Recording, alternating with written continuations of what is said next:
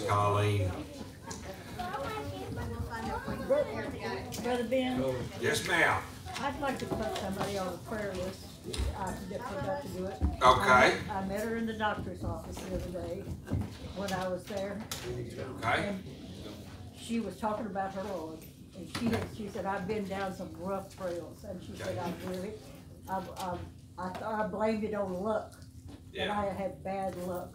But she said, I came to the conclusion that it was not the luck that I was there. I was doing it to myself, and I was letting the devil's work be over. And she said, and I think so much that God is there for me now, because she said, I went through the drug trail, I went through every filthy thing that you can think of, and He still accepted me. Amen. Amen. And Ain't we got a good God? Do you have a name for her? Oh, I don't know, because they called me in the back about that time, and I was at my heart doctor, and they called me back there before we finished talking to her, and I told her, He loves you, and she says, I know. Yeah, amen, amen. Okay, yes, sir, brother. I was just gonna ask if you had a name. Okay. I didn't. She was a young woman out Bree's there, acquaintance. 30s or so, for a black girl, and she was sweet, adorable, and Yep. and she said that she was so proud. God knows her name. And yes, He does. Yeah, he knows exactly who she is, Well, don't she? she was just thrilled to death to know that and she said, and thank you for listening to me. And I said, Okay. I'm so proud to talk to her. You know, we come to Father's Day, and I don't know about most of you guys, but I feel extremely unqualified to try to talk to somebody about being a father, because, you know, Amen.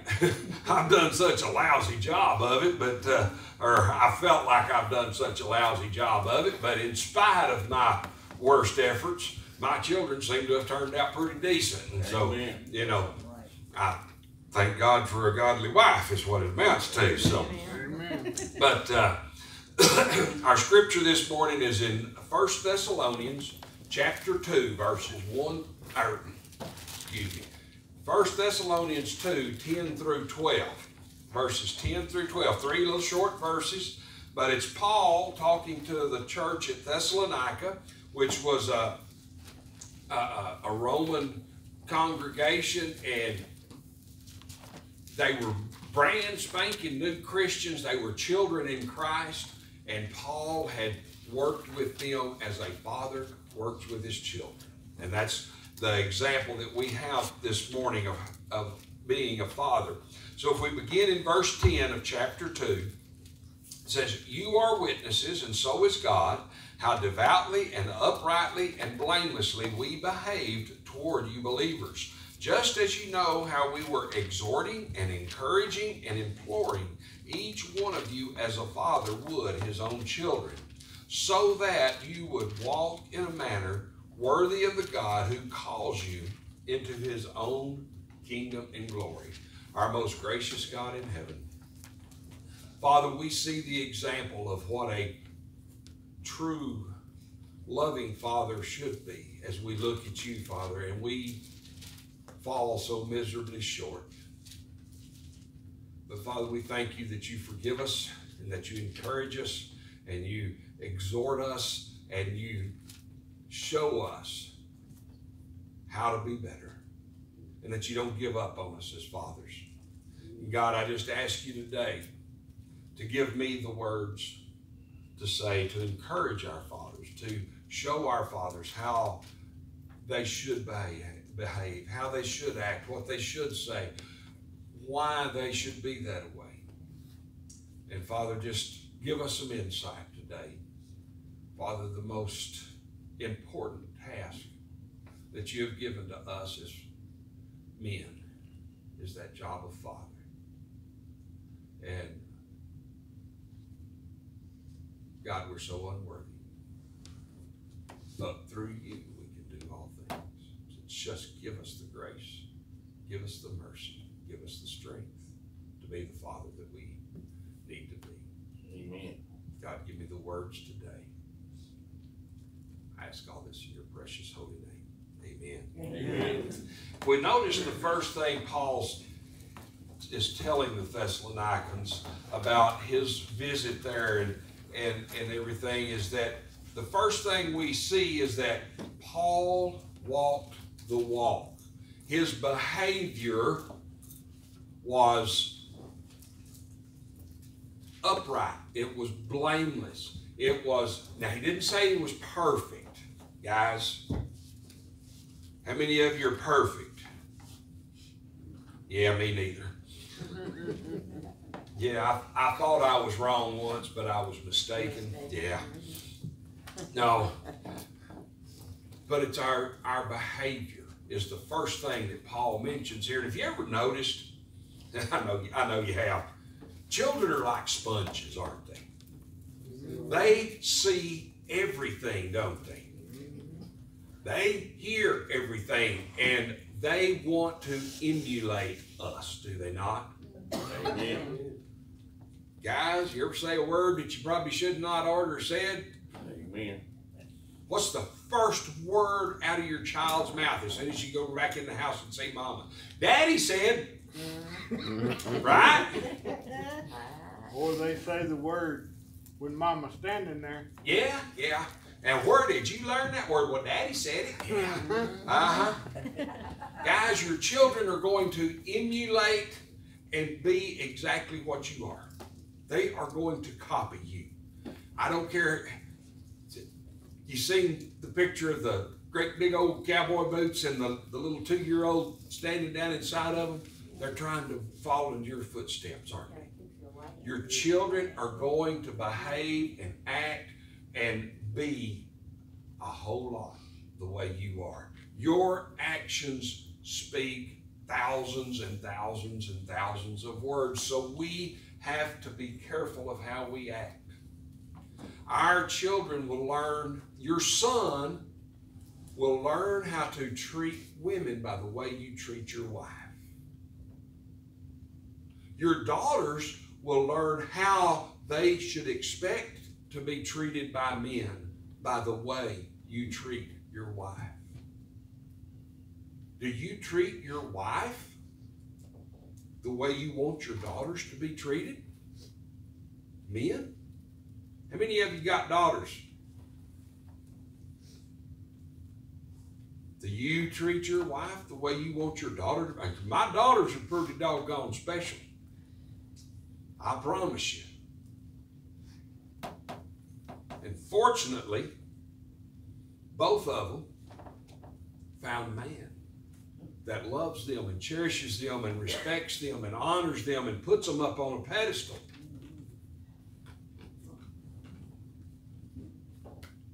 My son has learned to treat his wife the way I treated my wife. And his sons are learning to treat their mother the way they need to treat their wife, by the way he treats them. It's the example that we set is excruciatingly important, guys.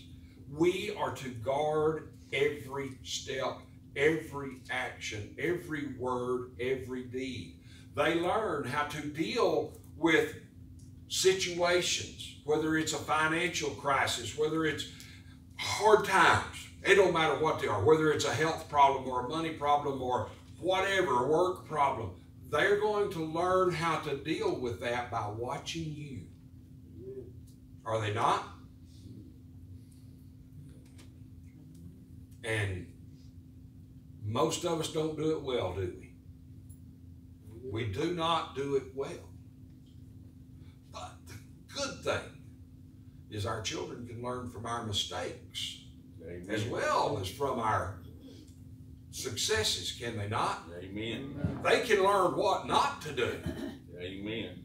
Don't hit your thumb with that hammer, okay? Don't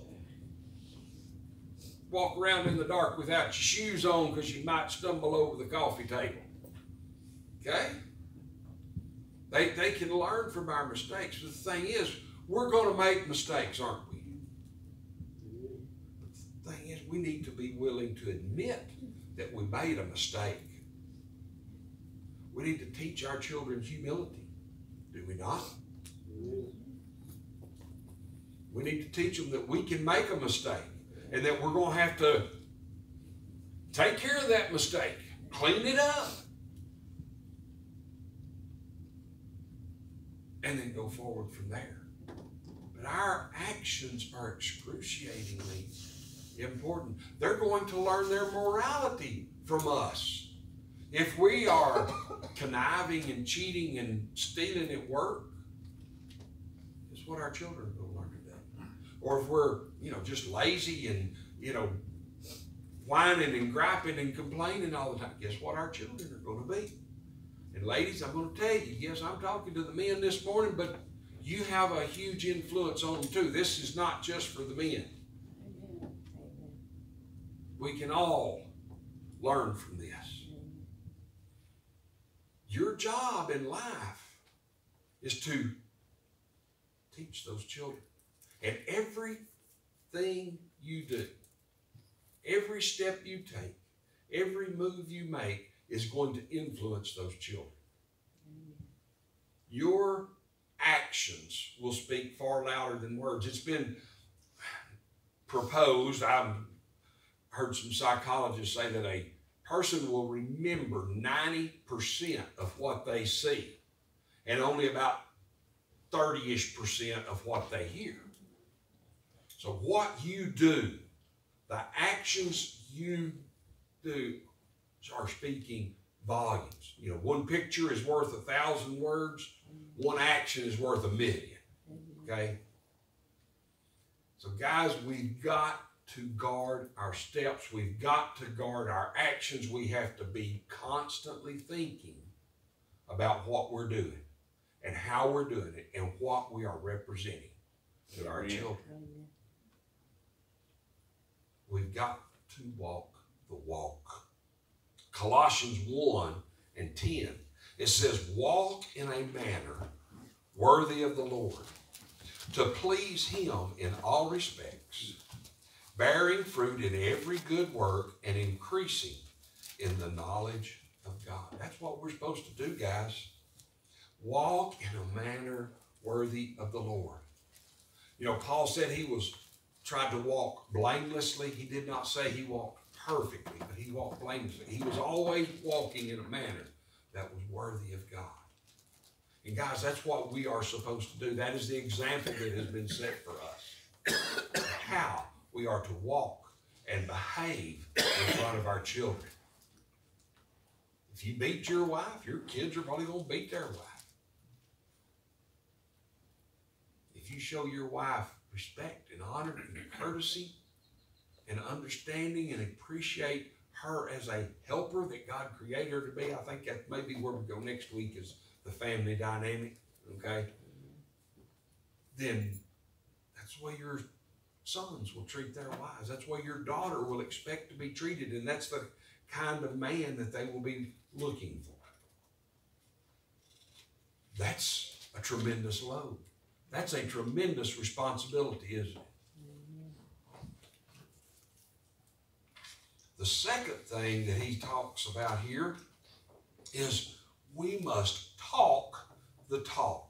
It says, just as you know, we were exhorting and encouraging and imploring each one of you. They may not remember quite as much about what they hear,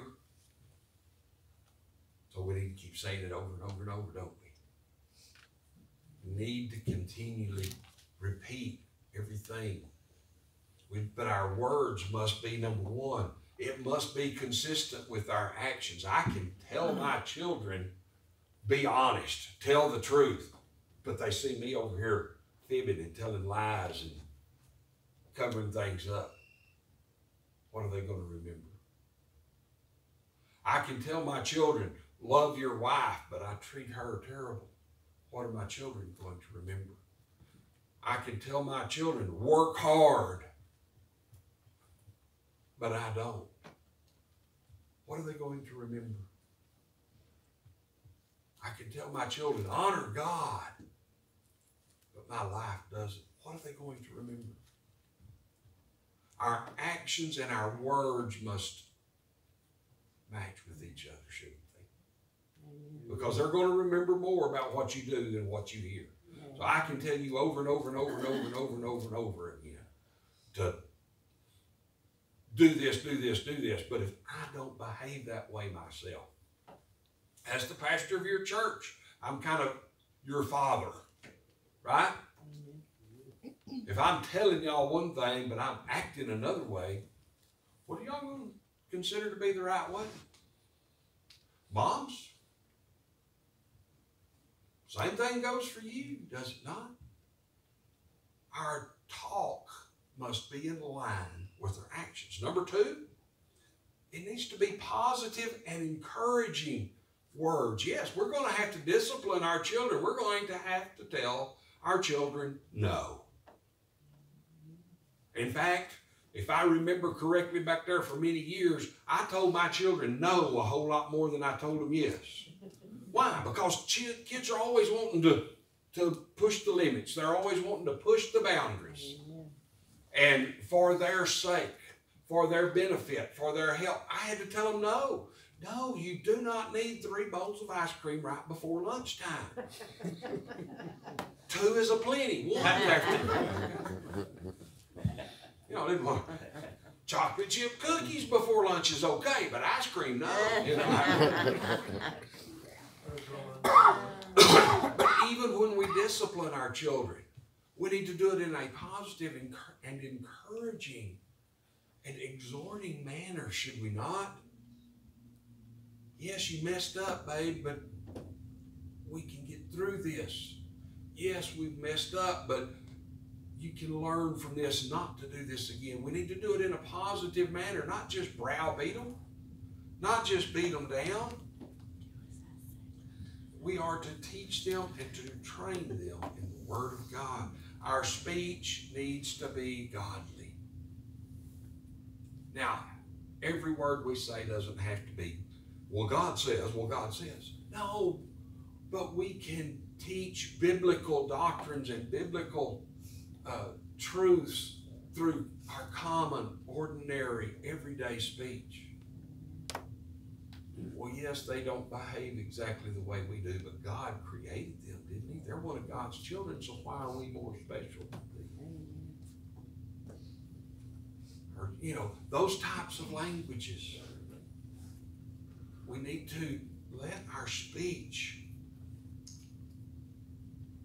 show God, because unfortunately we are the only God that they can see. You thought about that? You are representing God to your children. Amen.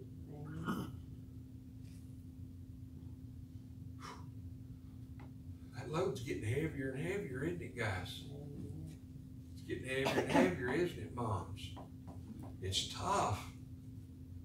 Ephesians 6:14, fathers, do not provoke your children to anger, but bring them up in the discipline and instruction of the Lord.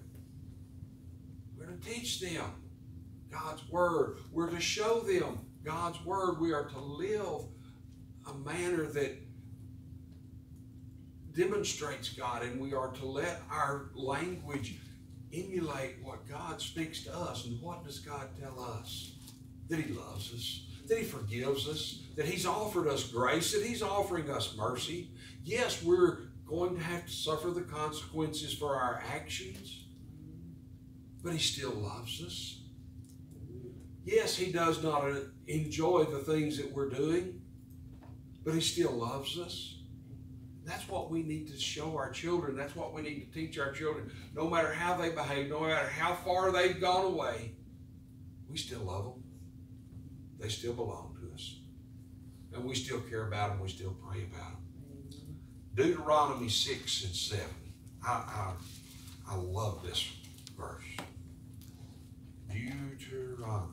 Let me get back, way back over there. This is in the Old Testament. Let's start in verse 6. These words which I am commanding you today, this is Moses speaking to the men of Israel. These words which I am commanding you today shall be on your heart. You shall teach them diligently to your sons, and shall talk of them when you sit in your house, and when you walk by the way, and when you lie down, and when you rise up. First off, you need to know God's Word so that you can teach God's Word. And everything you do, when you're sitting down at supper, when you're watching TV, if you're playing Nintendo, if you're in the backyard trying to swat a baseball, it all needs to be an opportunity to teach them about God's Word. You know, when you pitch them the ball and they swing and miss, and you can give them this scripture about missing the mark. Take advantage of those opportunities. Always be constantly, vigilantly looking for an opportunity to teach and to train your children about God and who He is and His words and His commandments. But you know what the secret to all of that was? Guys, you got to be there. You've got to be there, don't you? I can't teach my children. I can't show my children if I'm not there, can I? If I'm always gone. Yes, guys, we got to work. We got to go provide for the household. But we need to spend time with our kids. We've got to juggle it. We've got to balance that.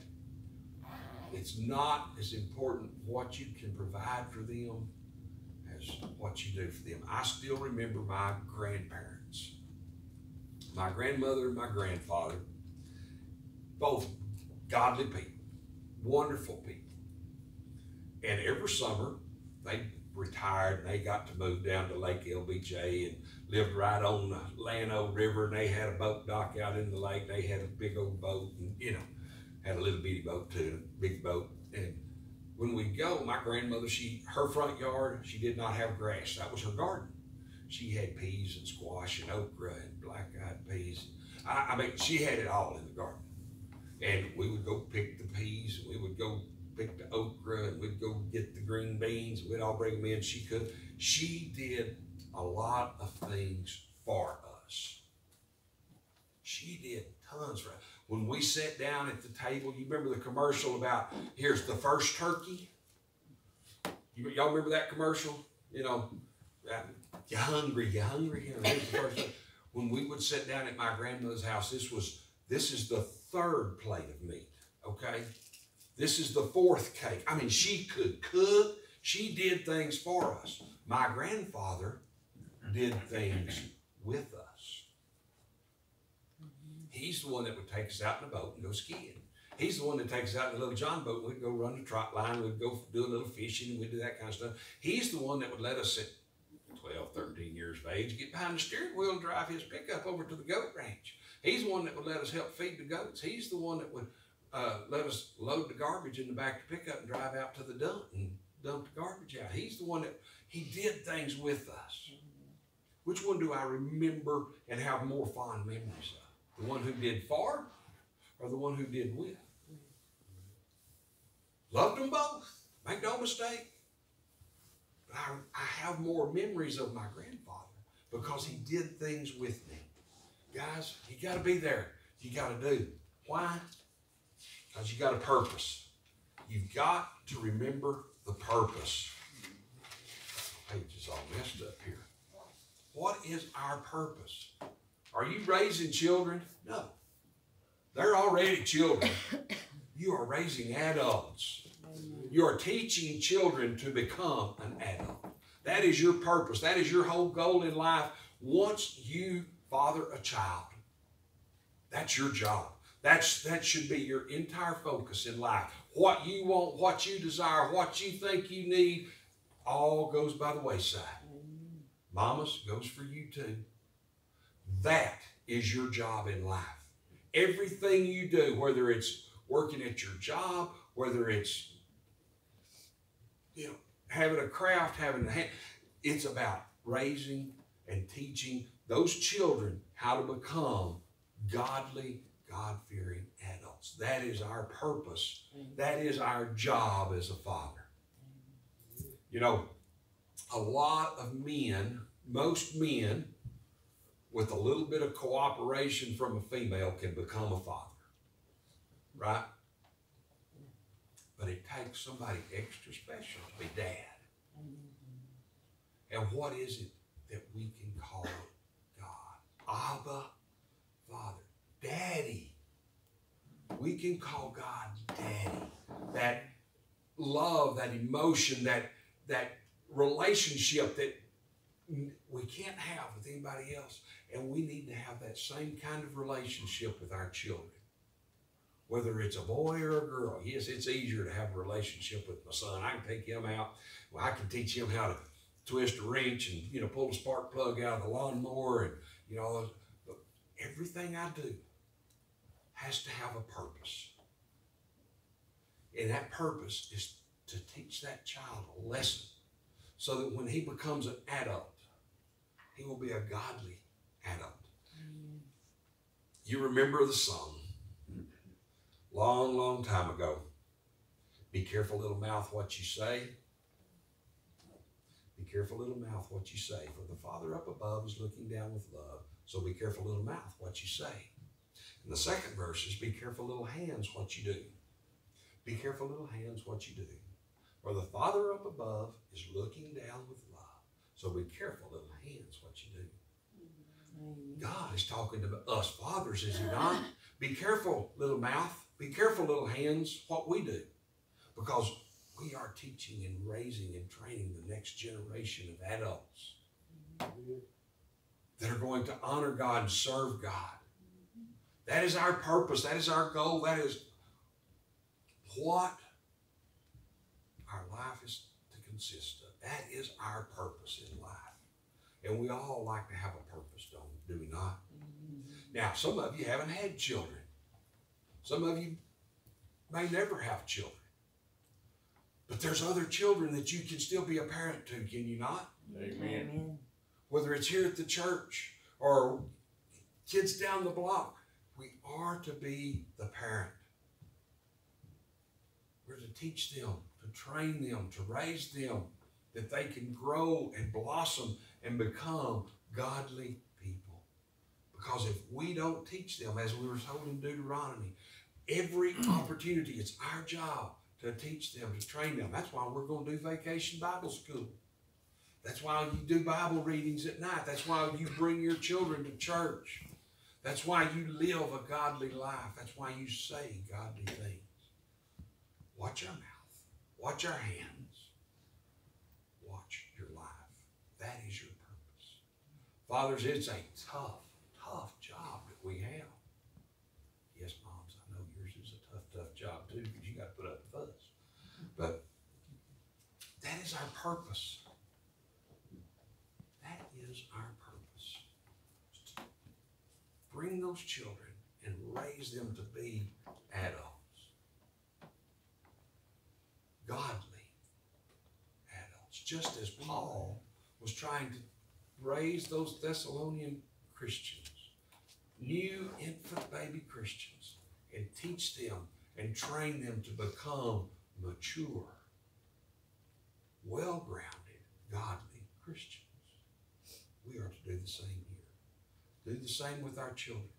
The second relationship that God developed. He developed first the relationship between us and him. Then he developed the relationship between a man and his wife and his children. So very important. Thousands of years later, then came the church. Okay? So a family relationship is extremely important. And each one of us have our roles to perform. There's some things only a guy can teach. Right? How to scratch, how to spit, you know. Just some things only a guy can do.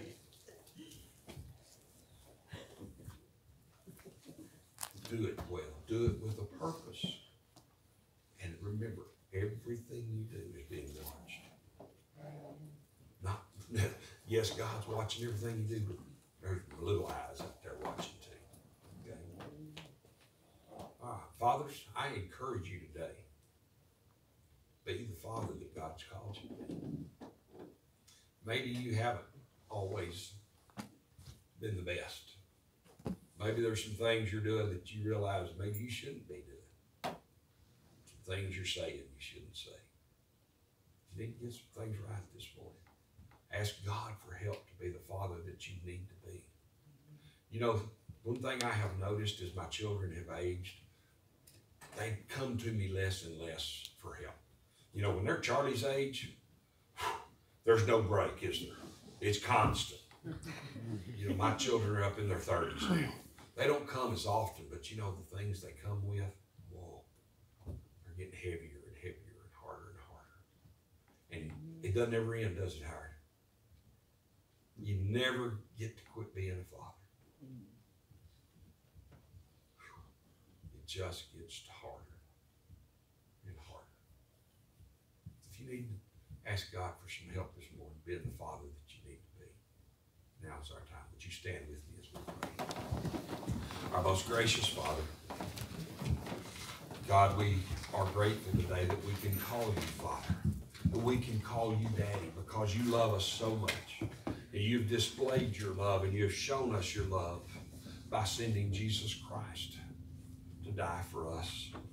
And Father, we know that we are extremely imperfect when it comes to emulating you.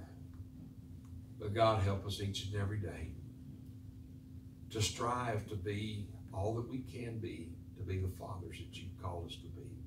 We thank you for the responsibilities that you have entrusted us with. Those small, fragile lives to mold and to build and to develop. God, guide our hands, guide our mouths. Show us how to be and how to say exactly what we need to do in each and every circumstance. Father, if there's anybody this morning that needs to come and ask you for help, let them come now. I ask all this in your precious name. Amen. Amen. As we sing, if God's speaking to you this morning, now's the time to come.